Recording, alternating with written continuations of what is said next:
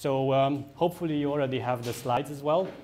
But how this talk is going to be structured is something like I talk 10, 15 minutes, then you work 15 minutes, half an hour, we'll see. Then I talk again, then you work. And during the phases when I'm not talking, if you are lucky and I'm not talking, then you can come with all kinds of questions, right? So I will then have time to go around and help you with problems. What you can expect out of this talk, well, at the very beginning, I will introduce this virtual human idea, which is, it's a result of a large European collaboration. I think it really well fits this biomedicine topic because the major aim of this virtual human is to be able to create simulated models on which they can test drugs, for example, new therapies. Then every now and then I will touch on different HPC ideologies, but this talk is not really a theoretical one, so it's meant to be a really applied talk. You're going to have to write a little bit of a code, modify files, compile stuff, run simulations. I planned 3 or 4 different applications. We'll see how far we get. During the first one, we're going to go really slow. I will help with every step. After that one, for the second one, I will assume that you already know steps, and if you have the PDF, you can always just scroll back and see how it was done in the first application. At the third one, I will give less directions and so on and so on. So it will become a bit more difficult with every application, but we will go faster with every application as well.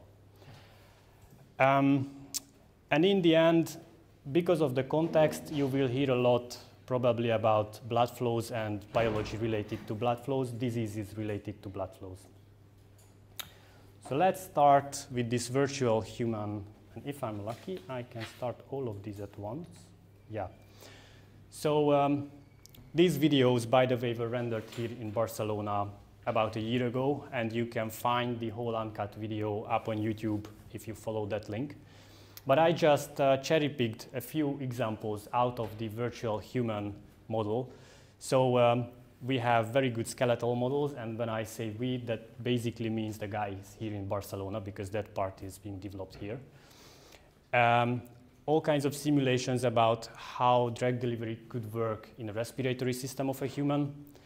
Obviously, blood flow related things. I will come back to that one. The most mature model probably is the human heart model. Here you can see some drug binding in a cancer research. And the last one, which is basically the highlight of this talk, is the cellular level simulation of blood flows. Now, the major difference between these two is the length scale. So here you see a larger artery, which is about a couple millimeter. Typically, that one specifically is in your brain. And it's treated with this metallic coil-like thing, this metallic mesh.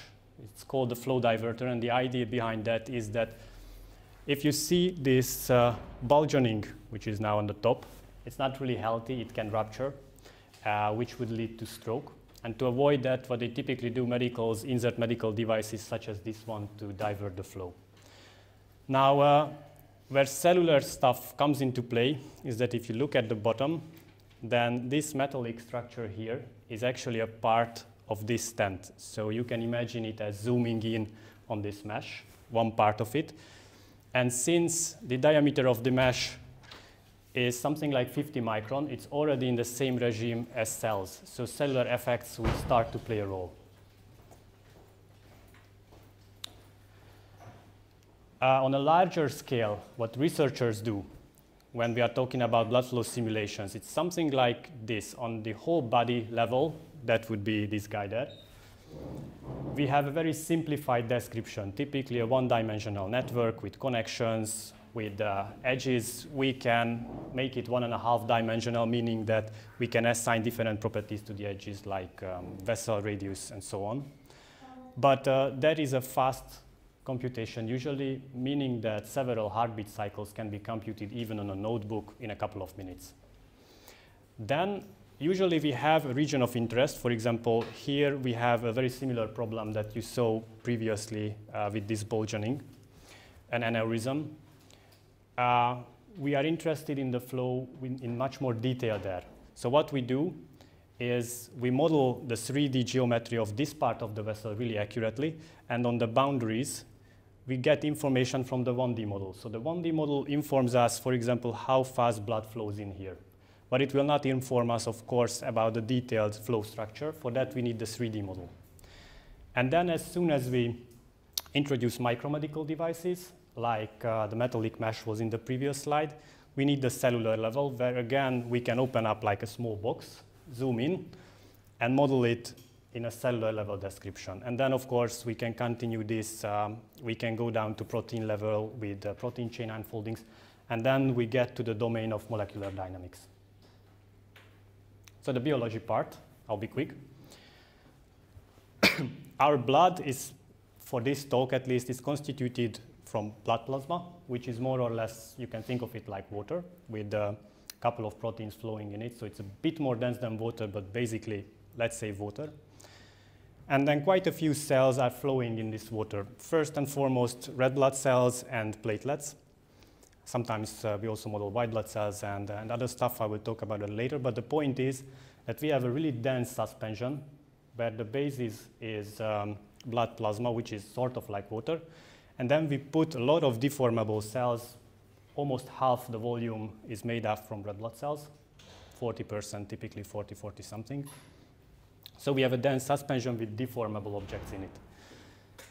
That is really not easy to handle. If you did CFD simulations, which only deal with the fluid part, in COMSOL, in ANSYS, in whatever program, then you already know that doing those simulations are difficult or can be really difficult.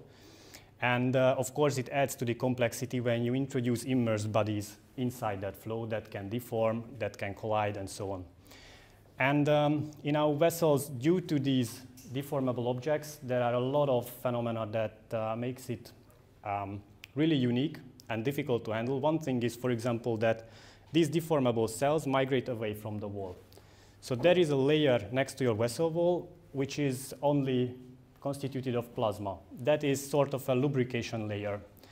And the side effect of that is then when you have a branching, you have quite a lot of branchings, then the amount of hematocrit in the side branch is going to be less than in the main branch because there is a lot of plasma close to the wall, and of course the side branch is on the side of the vessel close to the wall. So a larger volume of plasma will go into that. I will link this up with computational stuff, so don't worry, this is not just out of the air. So what we are going to do today, we will use this so-called hemocell framework, and we will simulate flows something like on the right side. Probably the visualization will not be this good because that rendering used a couple thousand cores and it was running for a few days. So it will be a bit less fancy, but the scientific value is basically the same hemocell computation run there as well. What you will need at some point is to go to this hemocell website, because that's where we will download the source code from. If you cannot access it for some reason, then at the same place where you had the PDF file, I also uploaded the files we will need from hemocell and Pelabos. But, and I will tell in detail what to download and from where exactly. But before we dive in, so that you know what you will compile and what you will work with, hemocell is practically a layer on top of a CFD solver. For CFD, we use Pelabos, which is a Lattice-Boltzmann-based open source package. You can download it, and for fluid dynamical problems, it's a pretty good package. We build on top of that, introduce the cells. So basically, Pelabos handles the blood plasma, and on top of Pelabos, this hemocell extension handles all the cells, deformable stuffs, whatnot. And this is the API level, of course, and on top of that, there are lots of extensions. A few I will show, but we will not really work with those today. Those are a bit more complicated. So this is part of why I will organize the talk as it is that I'm talking, you're working, I'm talking.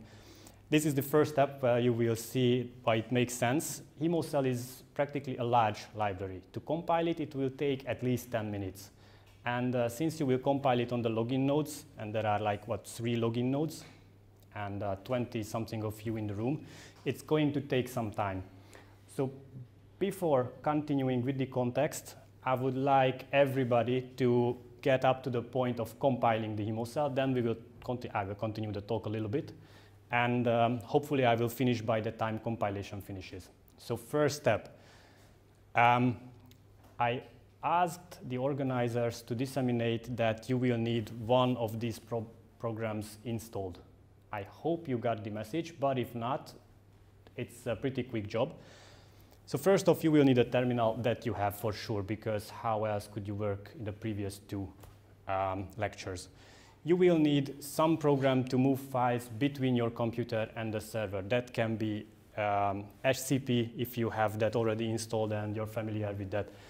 If you are more like a clicking person and you don't want to go to the manual right now, for Windows, I advise this WinHCP, for Mac CyberDuck, for Linux FileZilla. These are all free softwares, a couple of megabytes, and can save you some time and can save me some time as well if I don't have to run everywhere to copy files. So one terminal for everybody, one program with which you can copy files between your local notebook and between the server, the login nodes of Mare Nostrum, right? You will need an editor on your local notebook. Well, if you are really living deep in the matrix, I don't mind if you edit everything on the login node, up to you. These user interface stuffs typically allow you to set some editor on your notebook. So when you open a file for editing in one of these editors, it will create a local copy on your notebook, open up in your local editor, and whenever you save, then it will copy that back to the server. It's just convenient.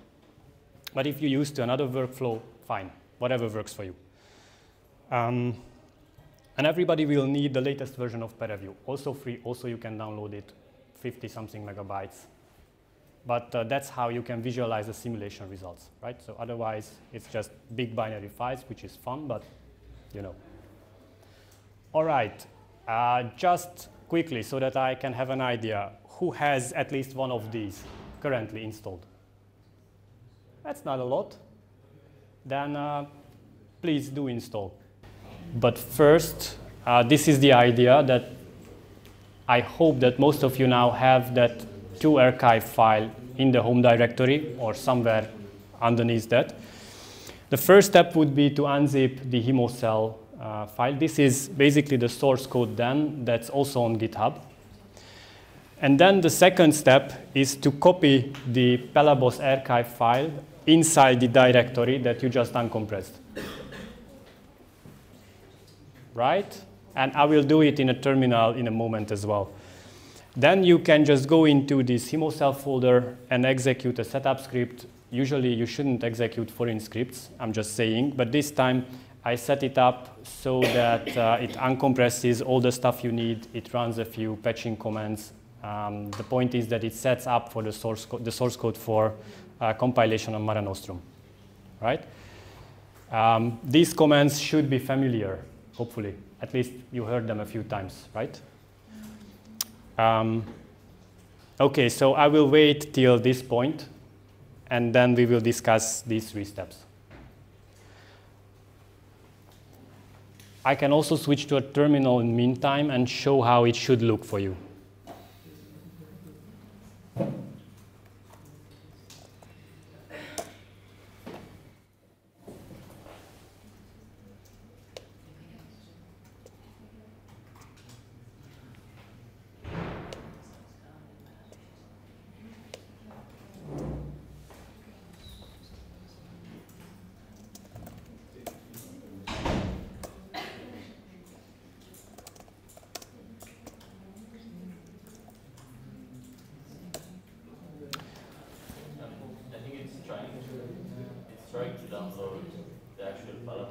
It does. So the point of it's not going to allow it.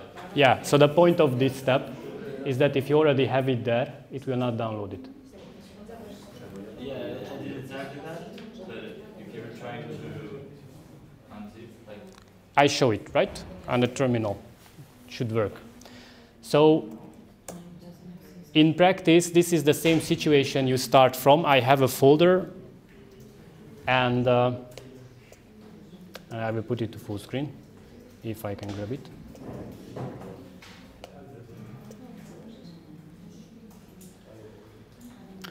I have a folder with the 2 zip files in there. So as a first step, I can just unzip the HemoCell archive, which is the source code that you saw on GitHub as well.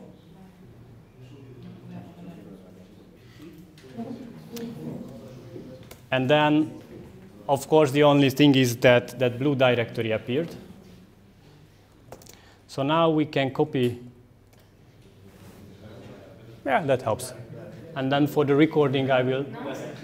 Doesn't help.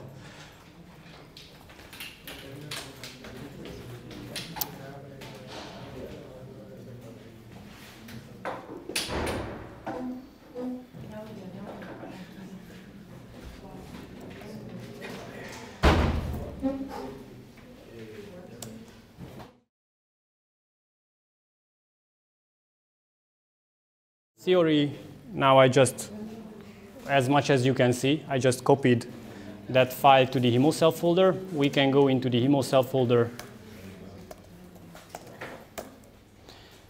and execute the setup script, which will then find the compressed Pelabos sources, uncompress them, and this last batch of files or lines show you that there was some patching in the background, meaning that we modified some of the underlying Pelabos files to be able to run it on Mare Nostrum. Could you please ask the less so this is what you need. This is what I typed exactly, character by character.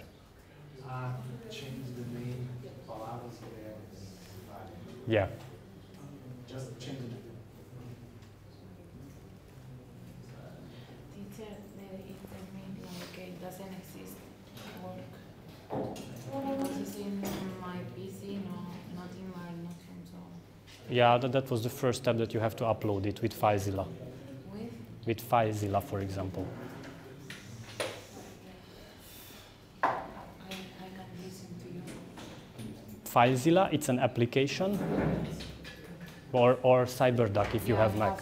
With CyberDuck, you can upload these files, these Pelabos and that HemoCell master to the server, for example, to the work folder, or wherever you want to. Also useful if you have the PDF that you can practically copy-paste these comments.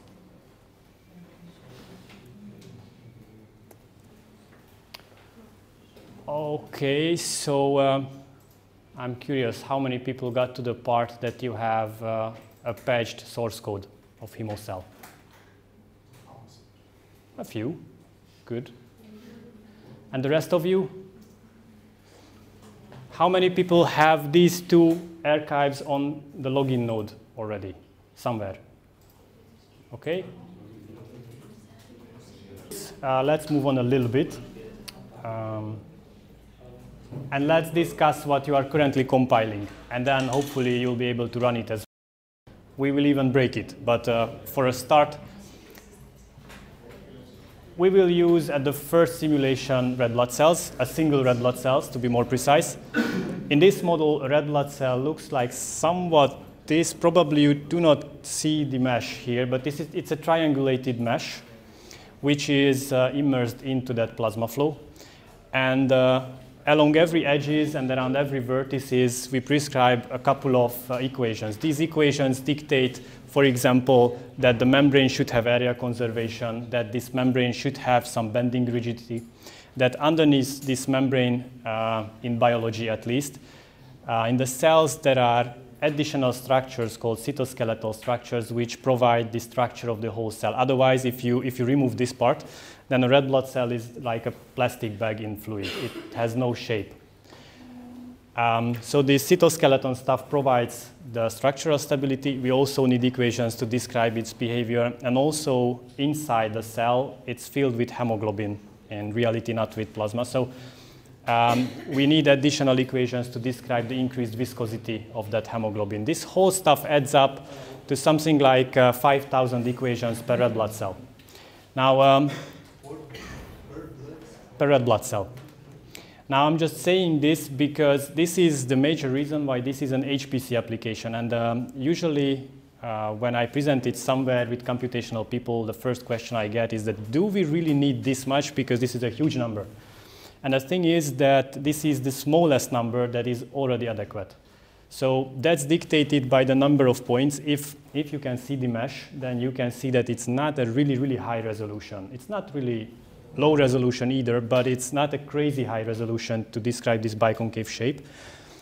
And if you look at these numbers, that we have 2,000 edges. So if I write up one equation per edge, that's already 2,000 equations for just this cell. And as I've said, we need a couple. So yeah, it's 5,000 equations. It's a lot, but this is the smallest amount that already works and gives back the normal properties of red blood cells. And I will a bit later show what normal properties mean. And if you are successful at compiling this stuff, then we will run one of the validation tests, how in a lab they check the mechanical properties of a red blood cell. And in hemocell, there are additional things. For example, there are cells with a rigid cell core that also adds to the model. There are cell types where we want to model a parasite inside the cell. I will show that later. That also adds. And then, of course, this is just the mechanics. We might want to couple it with additional biology. For example, platelets can stick to the wall that has all kinds of biological equations. For example, they can interact with proteins and so on. So this is the simplest case. That's the point. It's 3D. 3D, of course, strictly 3D. How it works, you will not see this part when running the code, but I really want you to know it, that this is what's happening in the background. We have the plasma flow in Pelabos. That's why you needed the Pelabos source code. That's the red grid. The fluid is solved with Larris-Boltzmann method that if you are a bit familiar with CFDs, then you probably heard about finite volume, finite element, finite different, finite something. Those discretizations, well, at least element and volume, they use body-fitted shapes. You can see tetrahedras, hexagons, and so on. One of the advantage and also probably a bit of a drawback, so one of the peculiarities of Larris-Boltzmann is that we are using a regular grid. That means that every single node looks the same. Why this is really good for HPC is I think it lends itself that it's really easy to parallelize, because if you have two processors, then you can just cut here, half of it is solved on one processor, half of it on the other one, and then we need some communication on the interface.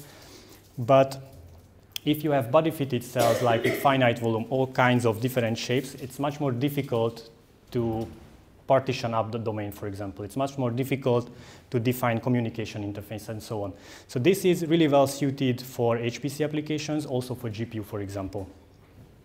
And the cells on top of it are represented as immersed boundary meshes. That means that we have a couple of points, Lagrangian points, that can just flow with or follow the flow.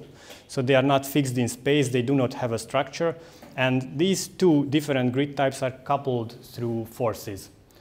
An iteration looks something like you put down this ellipsoid, let's say. This is now our two-dimensional cell. We'll work in 3 dimensions, but for now. The flow starts, let's say, towards the door. So all these points will move a little bit to the right. But let's say the flow here is a bit faster than on the side. So these points will move a little bit further inside. If we have a mechanical model, like we have those 5,000 equations for the red blood cell, then we can compute that how our cell will react to this deformation. It will want to push back towards the fluid. And that pushback is communicated towards the fluid as an external force.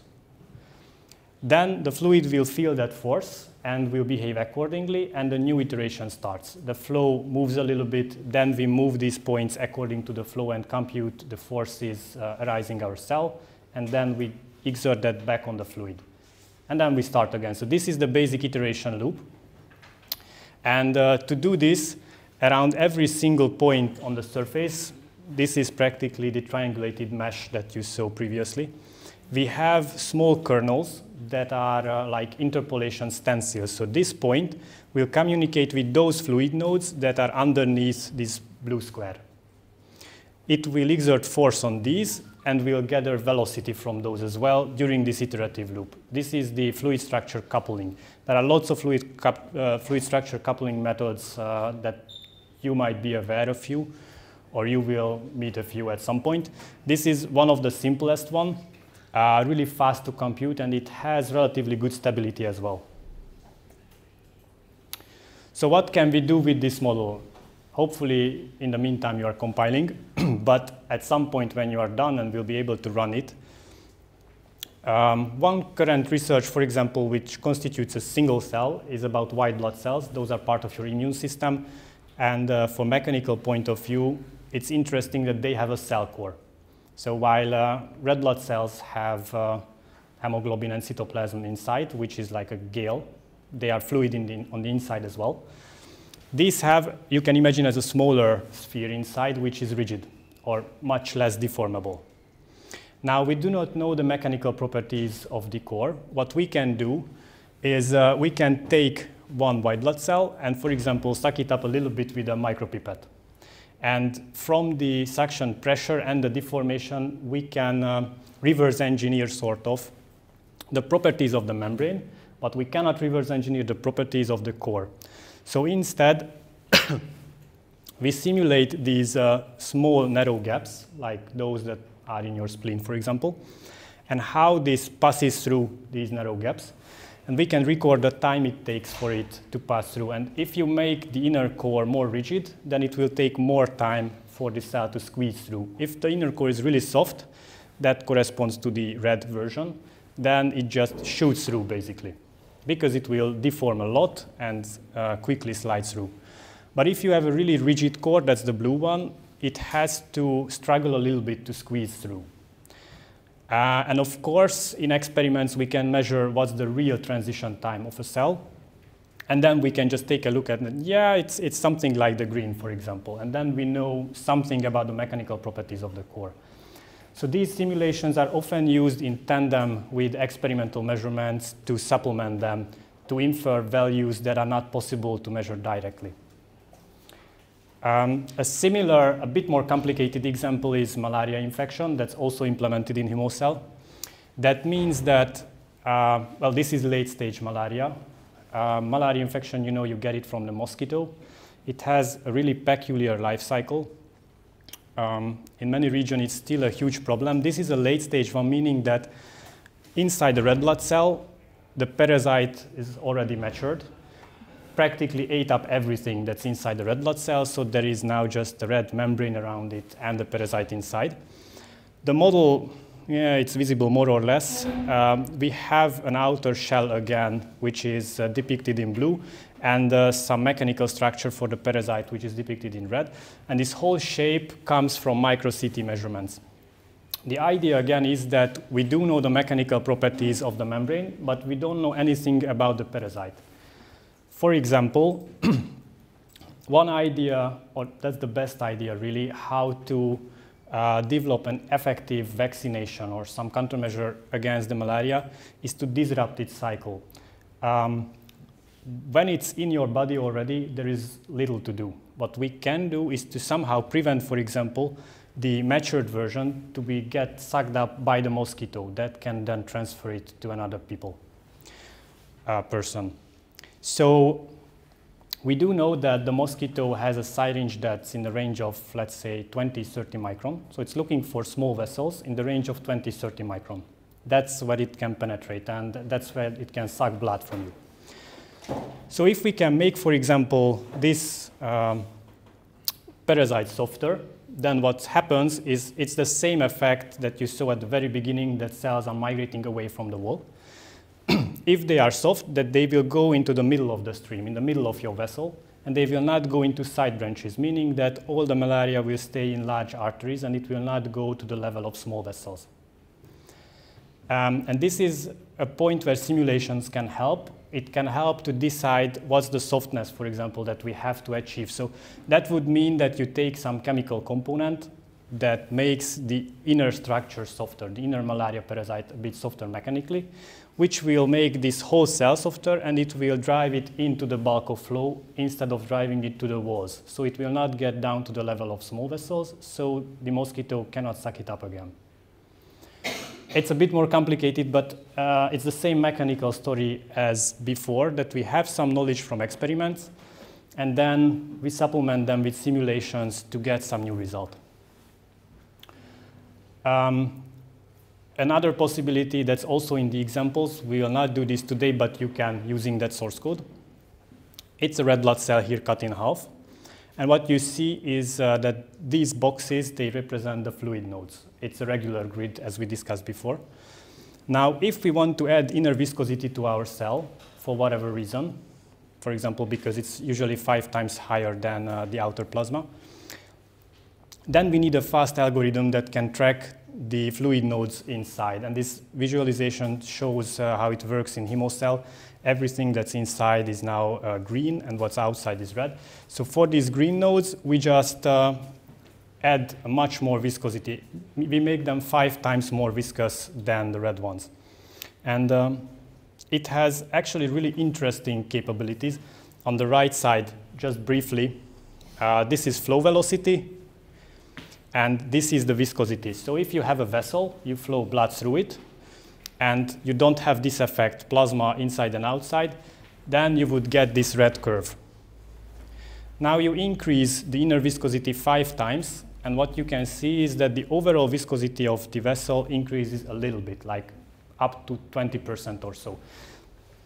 This is a really interesting evolutionary effect, how our body solves that, yeah, red blood cells they have to carry something that's really viscous, much more viscous than fluid. You can think honey, for example. But if we mix it with blood plasma, then you will get a really viscous fluid in your vessels, and your heart wouldn't be able to pump it. So the solution, it encapsulates this high viscous fluid within these membranes, and what happens is that the overall viscosity then barely increases. Actually, there are research projects on how to make trafficking of different material more efficient using similar ideas. But this is, again, one thing where hemocell can be useful, to look at differences. OK, and now we get to the point of the simulation. These are 2 typical validation tests that you can find in the literature. These are golden standards in defining mechanical properties of cells. The top one, we just put a single cell in shear flow, meaning that the flow in the bottom points this way, on the top that way. We shear it, and we look at the deformation. And depending on material properties, the deformation can be larger or smaller. This is one. This is not what we are going to do. We will do this one at the bottom because I think it's a bit better. We take a cell and stick 2 silica beads to the 2 opposing sides. Now, this right seed, maybe I have a better video, is fixed. Yeah, I have. This bead is fixed to a glass plate that you don't see here, but it's there. And the right one, we can focus laser beams on top of it, and we can capture it with the laser beams. It's called optical tweezer. We can move it away. So practically, we can stretch our cell experimentally like this and measure that, depending on the force we exert on this sphere, what's the longer diameter and the smaller diameter deformation. The longer diameter extends, of course, as we stretch it. The transversal diameter will contract a little bit.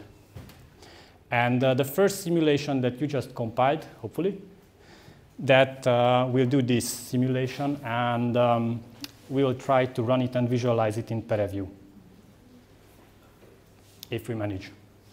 So now, the first thing to execute it, and what you see here is a really bad practice, as I point out, then I will tell you why. If somebody asks you who said you to do it, then it was not me, the guy went that way, right? But for now, in the folder of this stretch cell, which I suppose you compiled, but if not, then you can just go into below hemocell examples stretch cell. There you will find a config XML file. For every single simulation that we'll do, there is always a config XML file that contains all the parameters for that simulation. For now, just edit it and set Tmax to 10,000. That is the maximum number of iterations we will take is 10,000. It will be enough for the login node anyways.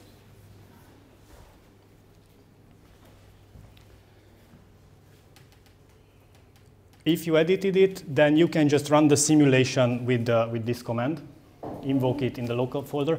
And this is the bad practice part. You are not supposed to run actual simulations on the login node, and in the subsequent part, we will not do that anymore. This is just for simplicity. So this line with many people, right? So quite few of you could already run the simulation. What happens underneath is relatively simple as well. It's a pre-created script file for you that takes all the outputs of the simulation and converts it to a format that can be visualized with ParaView. And this last step is necessary because ParaView will run on your local notebook. The reason for that is that we don't have access currently to the visualization cluster. It's just much more simple to do it on your notebook. Also, it's a small data set, so it's quite possible. The point is that this TMP folder you will find where you run the simulation in the same folder, that contains all the output files. And after this script, it's prepared for ParaView visualization. So with the same tool, you copied the archive files to the login node at the beginning, whether it's CyberDuck, FileZilla, HCP, whatever. You can use that to copy this TMP folder back to your local notebook. And hopefully you also have a ParaView installed. If not, in the meantime, you can install it. It's a relatively small application. We will use that in a moment to visualize the output of this simulation. Is it okay? Mine is still compiling and didn't finish. Okay. So The directory is only TMP. that's good. If you run it again, then it will be TMP 1, 2, 3, 4, and X is the number. Yeah, ambiguous. Yeah. For next year, I will fix it. Hopefully, you have the PDF slides, and then you can continue. We should just go ahead a little bit because many people already have the output. And then the idea is that if you have ParaView installed, then there are a couple of XDMF files, XMF files, that's the 3-character abbreviation, in the TMP folder that you just copied. So you can go directly to ParaView and then open one of these XMF files. If you see it listed with 3 dots, that's because there are a couple of files underneath, and ParaView just realized that they are the same data set, different time iterations of the same simulation. So ParaView will collapse it to one item, and you can open that. It's obvious if you start to open it in ParaView, you will recognize everything. The only thing to pay some attention to is that when you open it, it will pop up a small window asking which decoder you want to use for this file format, XDMF or XDMF3. ParaView is a funny software in a way. If you use anything else than XDMF, then it will crash, regardless of the version. So please use this one. That's the only thing. And if you opened it, then you will see somewhere here a big apply button, because ParaView is meant for large data scales. There is always an additional step of applying everything, because if you just click to the wrong place with a huge several terabyte data set, then you can wait for a while. So just in case you have to apply it, you have to apply everything. And then one thing to change. Here at the top, you will see the coloring of the 3D cell. From solid color, you can change it to, that's a scroll down menu. You can select several forces to visualize. I suggest total force to start with. That will show the total force that acts on the particle. And then if you press the play button somewhere at the top, then it will play the subsequent iterations of the simulation and show the output. What you will see is that cell there stretch from the two sides the same or very similar to the experiments. You can imagine again that here is a silica bead, here is another one, and with an optical tweezer we stretch one of those. So our cell will deform. So far so good-ish, at least for those who already succeeded with the simulation. If you're still compiling, then you will get to this stage soon, hopefully. But if you can run this simulation, that practically means that you can use any preset simulations of HemoCell. So I will move on a little bit, but we will use exactly the same steps for the next ones. The whole idea from this point is to scale the simulation up, right? You had a couple of iterations with a single cell. That might not be that interesting. We might want to go to larger systems. As I mentioned, the typical simulation workflow. That's also HemoCell, and that was also rendered here in Barcelona. That visualization group is pretty good. The additional applications, for now, you can find them in the PDF. We'll just skip, because I think it will be much more useful to do an additional simulations quickly. At least one, but maybe more. So we will move on to a somewhat larger scale simulation. We will simulate a vessel section. The interesting part here is that small vessels present a really unique behavior. These are viscosity curves. Let's just look at the blue curve now. That's when you have the hematocrit at 45%, so that's a healthy value. What happens is that if you take an amount of blood, flow it through a straight pipe, for example, then as you go down with the diameter of the pipe, you put it to smaller and smaller pipes, what you find is that the viscosity drops severely until you get to somewhere around 8 micron, which is sort of logical because 8 micron is the size of the red blood cell. This means that we went below the size of the red blood cell and we are starting to squeeze them through a really narrow channels. But otherwise, it's the same phenomena again that we have a lubrication layer of plasma around the cell, the bulk flow, so close to the wall.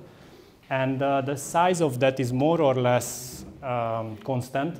So as we move to smaller and smaller channels, the relative size is actually larger and larger because the absolute size is the same and the vessel size goes down.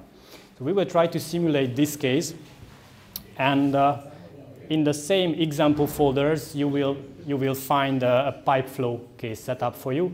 The compilation steps are exactly the same. Compile SH. This time it will be fast because the whole HemoCell library is already compiled for the previous example, so it will take just a couple of seconds now.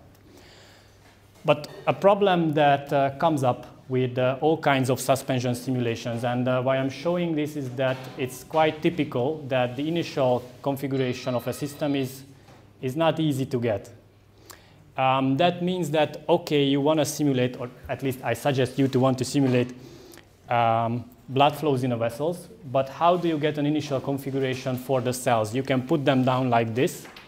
The thing is that it will take ages to get to a well-mixed system. It's not a trivial question how to start your simulation, which status you should start it from. So in this case, we will use a quick simulation to arrange our cells in the initial position that is good enough. Technically, we will use a simulation to set up the simulation. It will not go deeper than this, but the simulation that you do to set up the simulation works like it takes a red blood cell and computes the encompassing ellipsoid.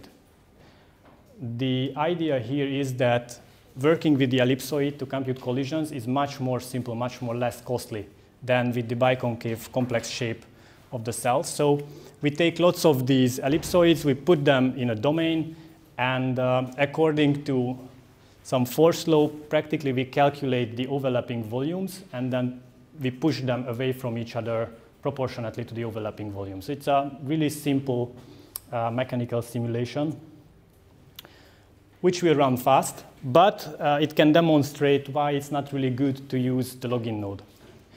So now if you go to the PEC cells folder, it's also underneath HemoCell, not the examples, but tools-PECcell. And you compile this one, which again will just take a second or so, maybe 2. Then it will compile for you the simulation that sets up the larger simulation. And the way to invoke it is PEC cells, and afterwards X, Y, Z, the hematocrit that you want, and minus R, which just you allow the cells to rotate. That's not important for now. So you can just use this command to initialize a domain of 40 times 20 times 20 micron. Right? This is the number of cells in each direction. This is in SI units. It's micron. 40 microns time. If you just execute PEC cells without any argument, then it will give a help, and it will describe it. Why I would like you to try it is because this code is parallelized differently from HemoSelf itself. It uses OpenMP. Probably you heard about that as well today. It uses all the local cores that are available on the login node. Means that if you start this, it will take a look at the login node. Login node has, I think, 24 cores or so. It will use all of them, which means that all the other people who want to use the login node will not be able to, because all the cores will compute your simulation. So this is a really good test to see what happens. Because, of course, the system is prepared for this. You should not be able to abuse it, right? So now you can try it out at least. And, of course, it will not work. Many of you have it already, or in the process of having it, the previous one. How many of you could run this PEC cell stuff? All right. Are you trying, or you gave up? Cool. Can I help? It's okay. It's compiling still. Still compiling? It should be, really should be a second or so. So we are compiling something else. Yeah. Before. The previous one, right? The stretch cell one. No, yeah, this part no, but like the previous part, it's still not compiling. Okay, you can open another terminal and just do this parallelly. All right. Right? It's going to be fast. This is a really small program. Right. Then the whole point is that when you execute it, it will start to use up all the cores on the login node, and then there are daemons in the background, scripts in the background that keep look at your resource requirements and resource usage, and they will just kill this application. So you practically cannot run it on the login node. What you can do, of course, and this is, well, we can call it the basics of HPC usership. You can take a look at the available queues with this command. I assume you already did that today, but if you're not, let's just try it. It will list out all the available queues, which is probably interactive and training for now. Something like that. From those, we can request an interactive session. That means that up to this point, you were working on the login node. The whole computational cluster is behind that login node, and you cannot really access it directly any other way. What you do with this one is you ask the scheduler system to reserve 4 cores somewhere in the computational cloud in this interactive cluster part. And if there are available resources, so if it can find at least 4 cores that are empty, it will give back an interactive shell that looks exactly like the login node, but it will no longer be called login. So if you look at the beginning of your bash shell, the beginning of your bash line, you will see that the login name, the name of the computer changed. It's no longer the login node. You will receive some other 4 cores in the cluster. And the whole point of that is that there are no restrictions, at least not that severe restrictions, on those machines as on the login node. So now you can safely execute this line. Not really important, you can add this as well. It will speed it. In this specific case, it will speed it up a little bit, like 10%. But this will run in 2 or 3 minutes tops if you can request an interactive session. So far, it's clear. So basically, we are moving from the login node to the computing clouds, but in an interactive manner. So we still see the active shell of those machines. Now, this PEC cell code, if you manage to run it, it will create 2 files, platelet and the red blood cell position files. What happens here is that we request a domain size and 20% hematocrit, and then it will fill that domain with a couple of cells. It's going to be, I don't know, 50 cells or so, not a lot. And the positions and rotation angles of those cells are described in these files. So we just copy them to the pipeflow directory. And of course, in the pipeflow, if you go there, you should compile it, which is, again, if you already compiled any of the simulations previously, it should take just a couple seconds. So only the first compilation should take really, really long. Otherwise, something is wrong. If you manage to do this, then the next step, as always, I will come back to the previous slides, but just quickly to go through the whole stuff. To edit the config XML where you can set the resolution, it will use a generic cylinder geometry for vessels, so you can set arbitrary resolution. If you want to do the same simulation with much more numerical cells, you can say here 400, and then it will divide it to much more small cells. This is adequate for now. You can set the flow velocity, that is the force driving the flow, to be now 0.2 Reynolds number. That's relatively low if you have any CFD knowledge. That's pretty slow, it's in the Stokes flow regime, but that's what happens on the level of really small vessels. And you can set the maximum iteration number to 10,000. You can go up to 100,000 or so because it's going to be fast. And then this is one line to remember. It's a general one, how you execute an MPI application on multiple cores. This is one example. I will show another one. This means that we will run this PyFlow executable. We again give the config XML as an argument. Typically, it's the same as the previous simulations. And we request it to run on 4 cores. So the scheduler will put it up on those 4 cores available in your interactive session. It will output a lot of lines, and you will see your computation progressing. It will tell you how fast the flow is going, how many cells are in that, what's the viscosity, all kinds of statistics. And by the end of it, the same thing will happen. You will have either a TMP or an output folder in the simulation folder.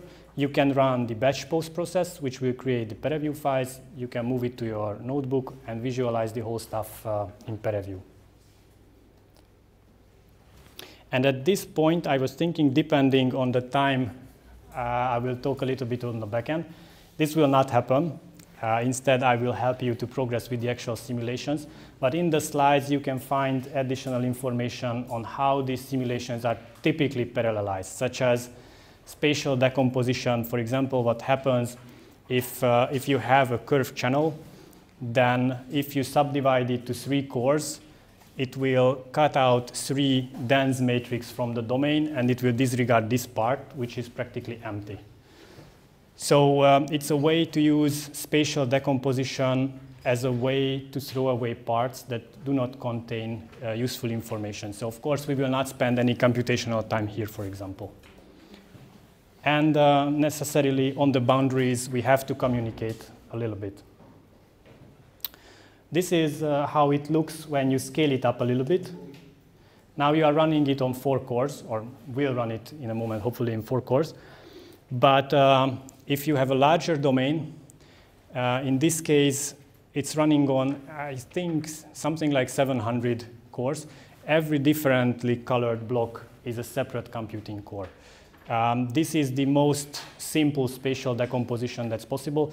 If you go into simulations deeper, then you will find that usually this is not adequate because, for example, there are simulation domains here that are barely filled with cells. That's because cells are moving away from the wall. So during the simulation, there can be load balancing issues.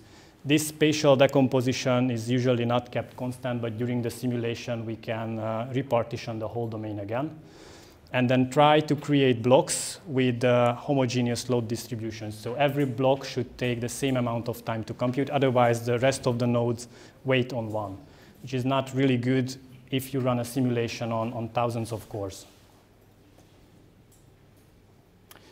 This is just an example that currently HemoCell is being used on these computers, and of course, the top right, that should be familiar.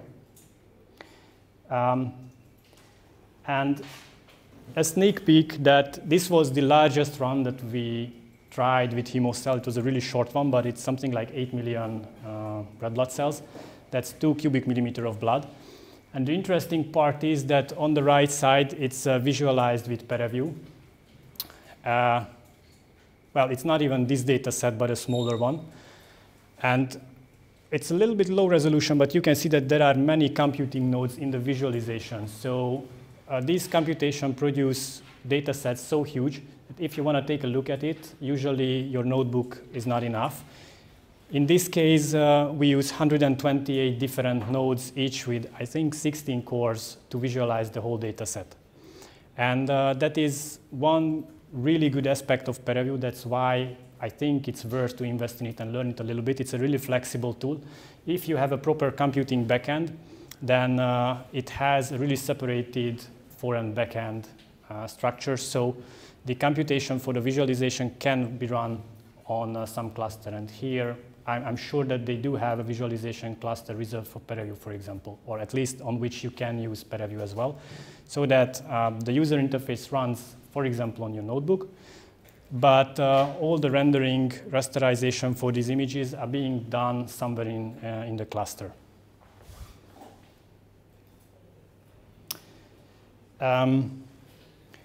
This is the second part of the slide I will go back to.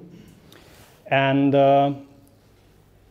for those who could complete the Pexel simulation as well and could run the 4-core simulation, for the rest I will help in a moment.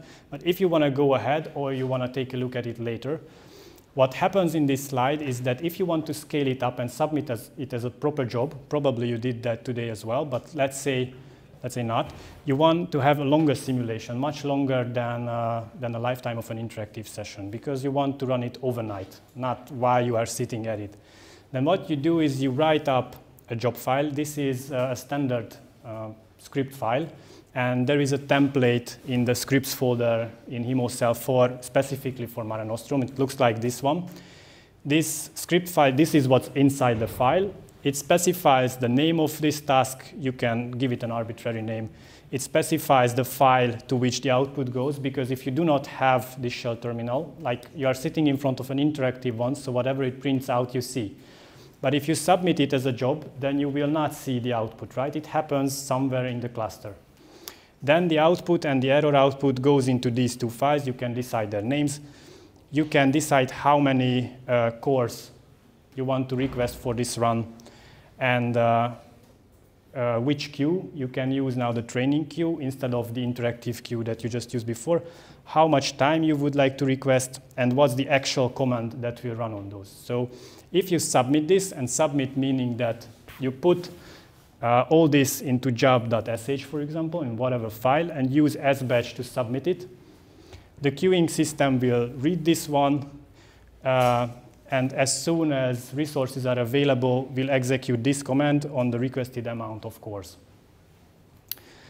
While this is happening, you can use SQ to keep your eye on the progress. If you have submitted many, many jobs, then this command will list all the jobs that you have submitted and their status.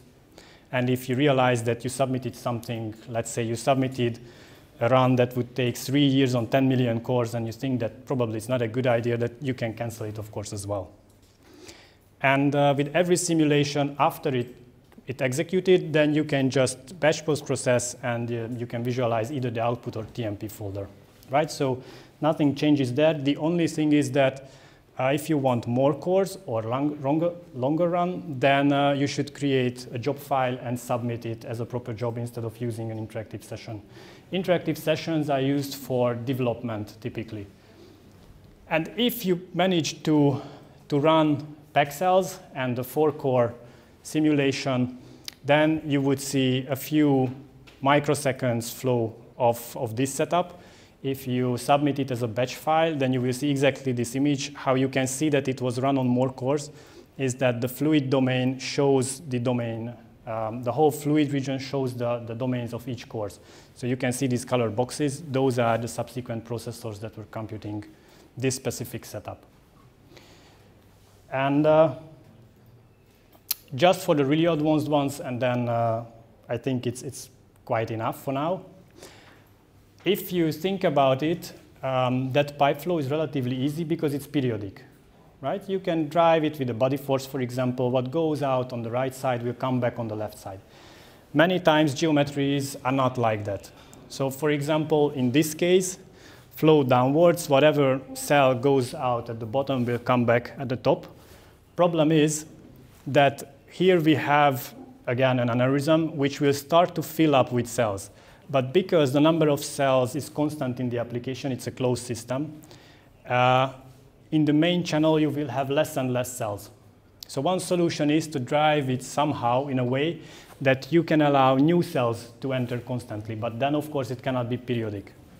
So a typical solution for this is that we do a periodic channel exactly like the one that you are currently simulating, and every cell that goes out is also put back because it's periodic, but next to that we can copy it to a different domain. So whatever comes into this domain looks exactly like the output of this pipe. That practically means two simulations coupled together. A periodic one, which drives the flow, and then an arbitrary domain, which can have whatever look, because you will always have fresh cells coming in at the inlet. This one is also set up for you if you feel like trying it. In that case, what you will see, again, with a small pipe flow, that there is a pipe which is periodic. This will just go around, and that drives another domain where all the cells reaching the endpoint of the pipe, they will just get deleted, and those cells that are wrapped around at the periodic domain will enter at the beginning of the pipe, right? But this is for the braver people who really are interested in blood flow simulations. It's also in the examples folder. Everything I talked about is in the examples folder, so you can just try it out for yourself if you have the time. And otherwise, I included a few steps. This is just a general overview how each and every simulation works. For example, this previous periodic pre-inlet domain thing also. But this list is more or less true for every simulation in HemoCell. So if you ever want to do some red blood cell simulations, you can just look this up and follow this with every single case. And with that, I would like to thank you for your attention. I hope that you learned something new. I know that it was not the easiest part to follow it up, but I have to tell you that you did much better than last year's students. So I think it's an upgoing curve, which is always nice. So thanks a lot for your attention.